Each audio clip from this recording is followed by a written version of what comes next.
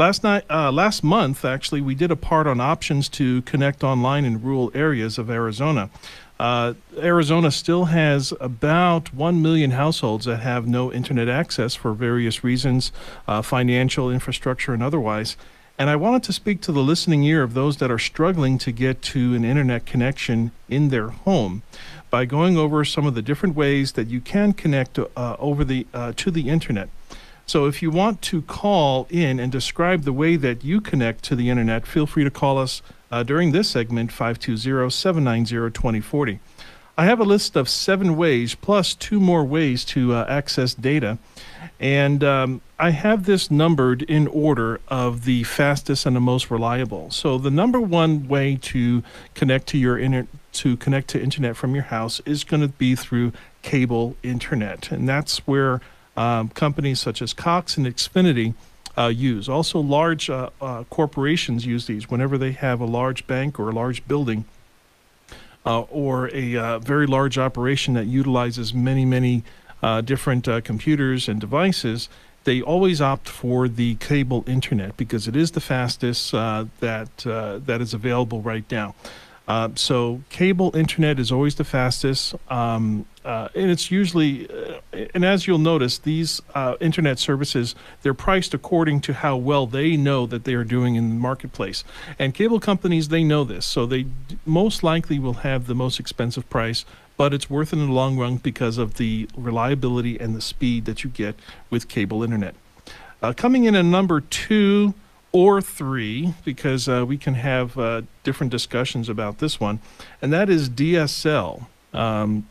That's internet through your phone line. So the same copper that you were using, in your home for decades, probably even before internet even came around, you can actually run internet through the same phone wires that your phone was. But what they do is on a different wavelength through that wire, they can put a modem so that the signal is split between your phone service and your internet service, and it's all coming in through the same line on different wavelengths. So that type of internet service is considered DSL, and that is available through phone companies, and in Tucson, that's most likely going to be CenturyLink. The number 3 or 2, and the reason why I'm not making any differentiation between the two is because we can argue which one is actually better. But number 3 on my list is satellite internet. Satellite internet can do 25 megabits per second. I think some have even advertised 50 megabits speed. So some of those companies include Hughes Internet and Viasat Internet, and those are the satellites. So basically the hookup there is, well, the nice thing about it is it can be anywhere where you can see the sky, basically. Any application where you can put a dish or some sort of receiver on the roof of your house, and you can actually connect to the internet that way, using this satellite, and it's communicating directly with the satellite links, of the satellites that are up in the sky.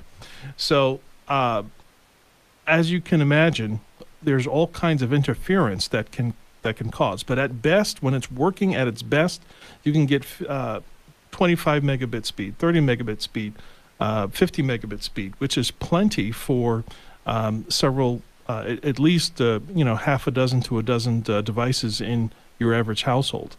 Okay, so now there might be some argumentative parts in that, as far as if you were to talk to other computer people. But even a high definition streaming service would only be using something to the effect of maybe 5 megabits per device. And if you have multiple devices, if you can set the router in such a way that no device ever goes beyond 5 megabits, because there's really no reason for it to, you can have very decent service with satellite internet. The next type would be number 4, and that would be like a radio tower type internet service, and that is with a service called Simply Bits.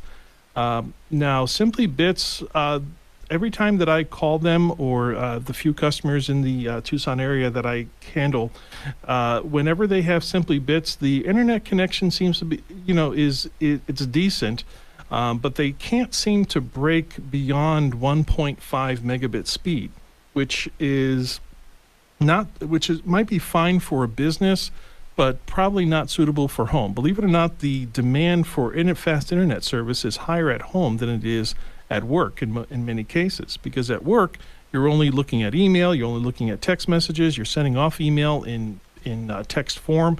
You're not really sending or receiving pictures, videos, for the most part for businesses, unless you're in the creative field for business. So there's more likely that people are going to be streaming things, videos and music at home than they would be at work. So using Simply Bits might be fine, or like a tower internet, radio tower type internet service might be fine for the business environment, but probably not for the home. The next type is number 5, and that is phone tethering. So we actually had a caller come in when we were discussing this last time about how they can use their cell phone for internet for their house, and that is true. So the cell phones today, especially the 4G and the 5G, depending on the make and model of your phone and the services that your provider is able to give to that phone, you might be able to turn on a feature called Hotspot, Personal Internet, or Tethering Service. All those names are pretty much all the same. And you can turn this feature on, and basically your phone becomes the Wi-Fi. Your phone becomes the Wi-Fi router, and it can allow you to connect other devices to it, and now those devices can become connected because of the internet connection of your cell phone.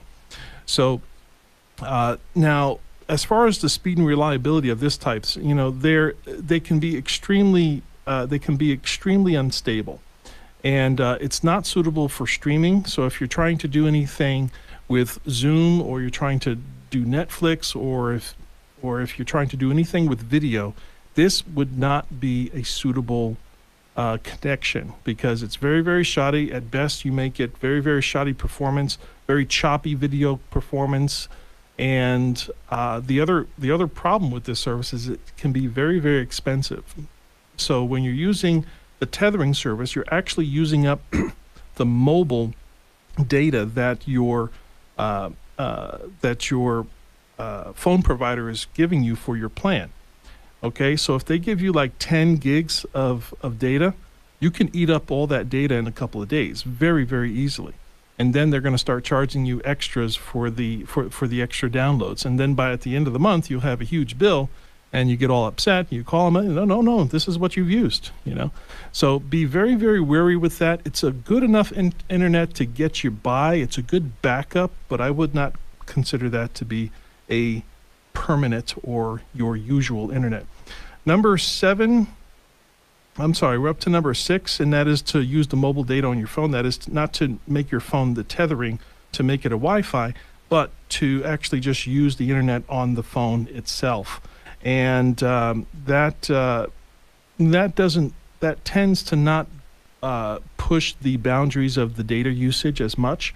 But if you're tethering, the data usage will definitely go way up. Number 7 is to use the old style dial-up, and that's when you actually use your old landline phone line, where it actually makes a phone call. And there are some countries that still use that, and I wouldn't be surprised if there are some people right here in Arizona that are still using dial-up. But it's probably only good enough for receiving and sending emails. Barely any websites would load at any speed using dial-up. So dial-up is like the very, very lowest. Now, if you actually have no computer, but you still need data, you could always call somebody that has internet access, or just dial the old 411. Do you remember 411? That's a really, really old system.